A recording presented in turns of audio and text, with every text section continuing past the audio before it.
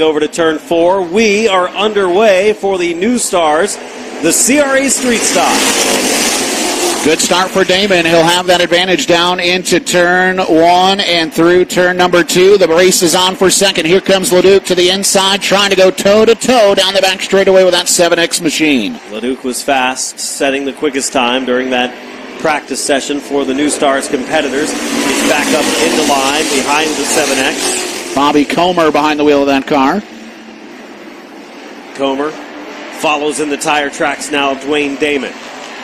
Damon, in fact, goes a little bit lower into turn 3. That's going to allow Comer to close the gap in the middle of 3 and 4. Then he goes way up toward the wall, kicks up a little bit of dust in the upper lanes of the racetrack. Conclusion of lap 2, still leading the way is Duane Damon. And here comes Ricky Leduc in 96, starting to reel in Comer in 7X. Less than a car length separates them, but Comer gets a better run into that third turn where Leduc bottoming out just a little bit through the center of turns 3 and 4. No problem, though. He's going to take a peek into turn number 1 on Comer.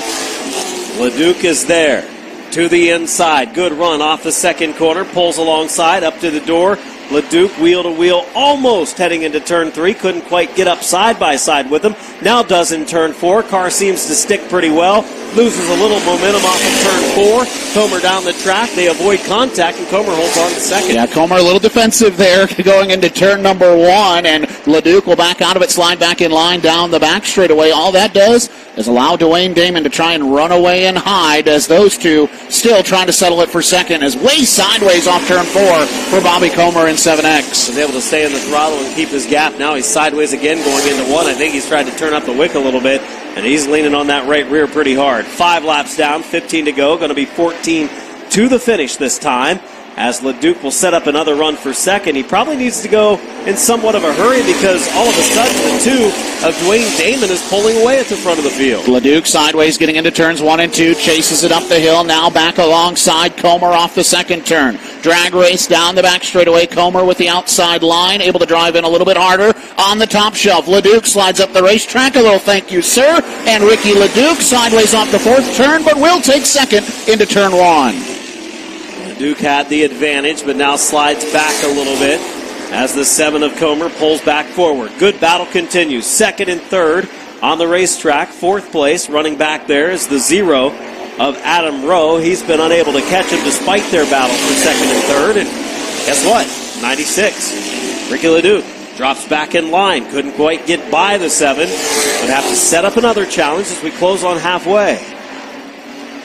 This time by, we'll have 9 laps up on the board, 11 more rotations to go. Duane Damon has led since the drop of the green flag in the number 2 machine. Almost a second his advantage over Bobby Comer and Ricky Leduc as they still try to settle that battle for second. As you mentioned, behind them, Adam Rowe in 4th, Nick Pressler 5th, and Brandon Barkas turning laps in the 50 and 6th.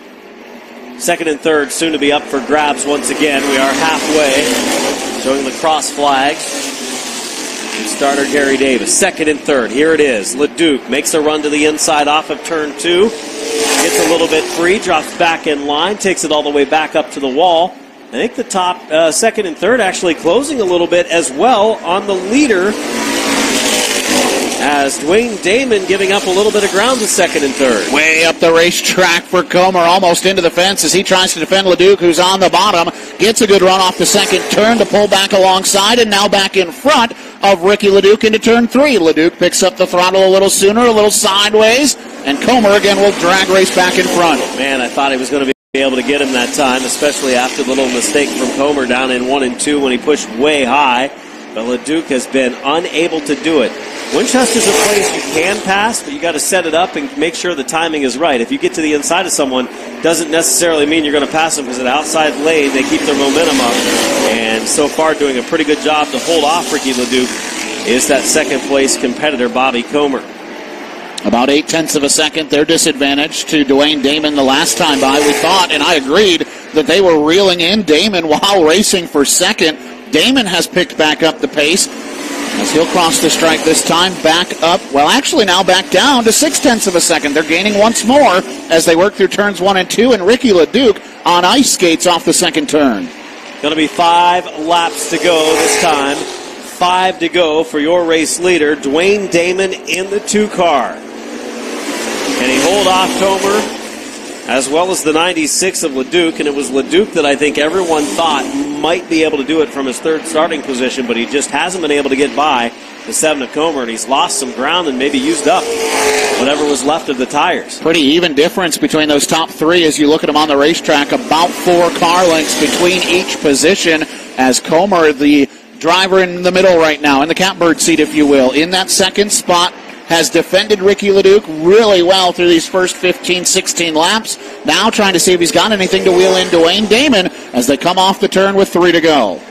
Doesn't have to worry so much about Leduc now. He just needs to worry about the driver in front of him, and he's closing that gap. Oh, he was closing the gap, but really sideways. He hung on to it down in 1 and 2, but loses a few car lengths back to the 2 of Damon. That'll allow Ricky Leduc to re-enter the chat off of turn number 4. About a car length the difference with 2 sticks to the air and 2 laps to go for Duane Damon back to turns 1 and 2. Damon starting to get conservative as Comer again turns up the wick.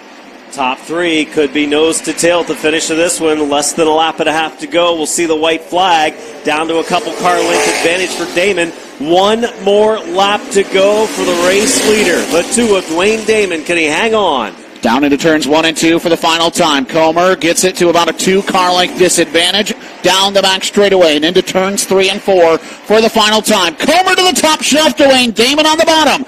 Will he be able to pull alongside? The answer is no. Duane Damon shuts the door and wins at Winchester. Second spot to Comer, third to Leduc. Nick Pressler in the 1 car will finish this race in 4th. Brandon Barkas and Adam Rowe rounding it out. But how about close that gap on the last lap? Came right down to the wire once again.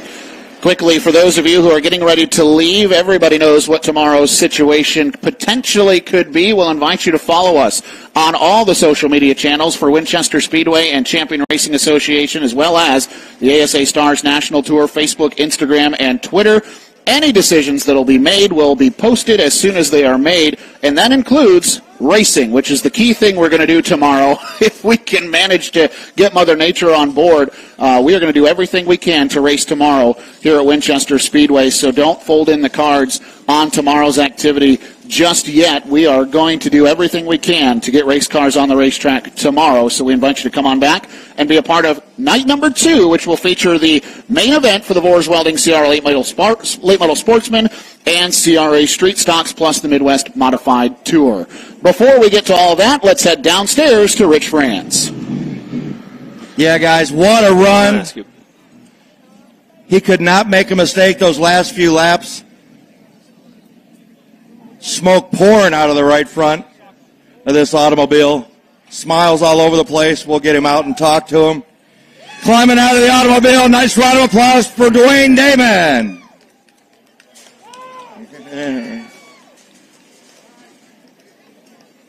Duane, come on over here. Man, I got to tell you, those last several laps, you had Bobby and Ricky right behind you. You could not make a mistake. Man, you held a pretty wheel, brought it home. Your first ever win at Winchester. How's it feel? Oh, it's awesome. I can't believe it. Man, I seen them guys coming. They was coming. I tell you what, I'm just like, I can't back up. I can't mess up. And I can see them. And I'm like, oh, it's not going to happen. I seen that 2 to go, and I'm like, they're not coming by me. I'm holding them off. Oh, I love it. Oh, I just thank everybody for coming out here. My first win here ever. My 5th time here coming, and we win. Woo! Tell me how who makes this possible for it on this 2 machine. Well, man, first of all, I kind of handed off to Chris Stearns tonight. He's my tire guy. But Lonnie's M15 towing, Chris Stearns auto cell garage. Top speed, finish line, gutters, performance auto, and all my friends and family that helped me. I can't thank you never enough. Congratulations. Thank you. All right, guys, that wraps things up down here in Victory Lane. Duane held Ricky and Bobby off. We held off Mother Nature. Let's try it again tomorrow. How about that, Adam? Night number 1 already in the books for the 52nd Winchester weekend. It is. Congratulations to all of our winners on night number 1, and kudos to the staff. I think the rain's going to get here about 8:30 tonight. If we'd have started at 7, we wouldn't have got probably the last 2 races in. You're probably right. So good move there. And go out, have some fun tonight. Be safe.